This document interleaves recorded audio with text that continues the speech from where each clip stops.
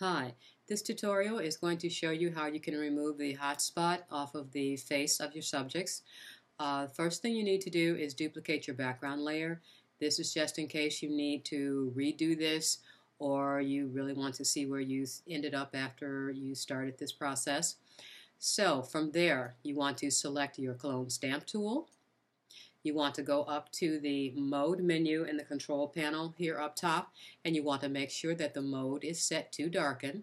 You want to make sure that the opacity is set as something low, either 20, 25, 30, something in that range to start with.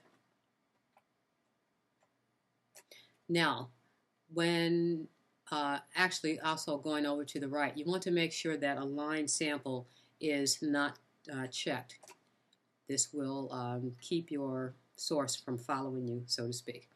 So now I have my clone stamp tool, I have my paintbrush. What you want to do is select a source that you will use to fill in.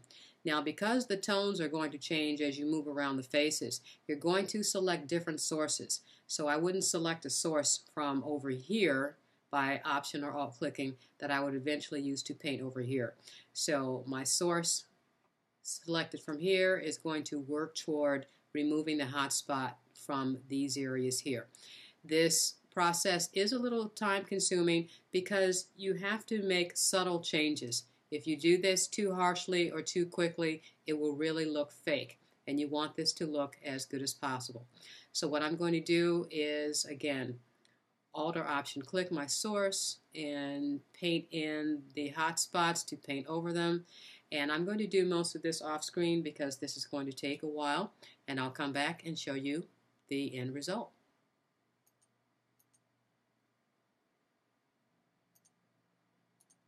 Okay, so I'm down here at the end of my tutorial.